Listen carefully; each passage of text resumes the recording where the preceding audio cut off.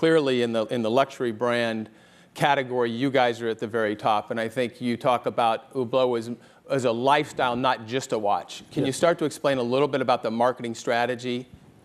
Yes, we thought that we would need image transfers. Because remember, we started, in fact, in 2004. In 2004, we were doing 26 million, which means we didn't exist. 26 million in the world is nothing. Now we do 500 million, so we still not exist, because 500 million is also nothing. But for our industry, the Swiss watch industry is very small. We have the 15th biggest turnover with only 500 million. So it's a very small business, the Swiss watch industry. Nevertheless, we believed that we would need image transfers, because we could not just sell because of fusion. If you say to somebody the art of fusion, nobody understands what it means. If we say I combine the past and the future, that's philosophy. Nobody understands. So we believed, first we said, our customer, who is my customer? And we said my customer is a young woman, a young man that have certain characteristics. They are entrepreneurs. They are leaders. They are trendsetters. And they are successful, and they can afford a $30,000 watch. That is my customer. That's how I saw my customer. That's how we have chosen this customer. Now, once we have done this, how do I reach him? How do I speak to him? Through art of fusion? No. So we believed we could use sport as an image transfer, as a communicating tool. And sport, why did we choose sport? Because sport is linked historically to watchmaking. Because in sport, you have the time.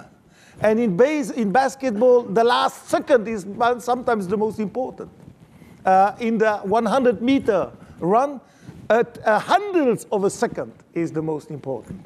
So we have always been, in our industry, watch industry, Swiss watch industry, linked to sport.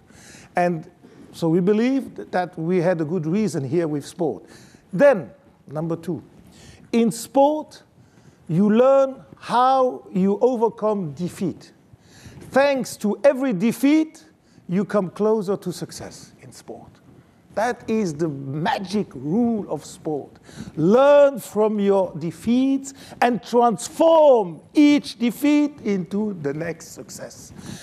This is ethically an incredible great value and great asset. And every leader knows that. Every trendsetter knows it. Every successful entrepreneur knows it. So we said, we are close to our entrepreneurs. We are close to our customers. And number three, we saw that more and more money was going into sport, not just here in the States, but all over the world. Football, soccer, called in the US language. Soccer, suddenly we discovered, is not anymore a popular sport because it's popular horizontally, but it's popular vertically, from young to old. From politician to students, from man to woman, everybody is in soccer.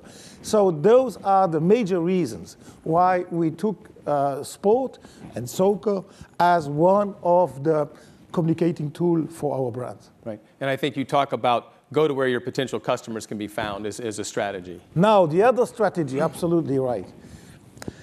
Very often in the professors, in marketing books, they say a brand should concentrate on one sport. The brand has to stand for one sport, or two eventually, or whatever, or for Hollywood, or forever, or for art, or for music. And we said, no. We need to follow wherever my customer goes.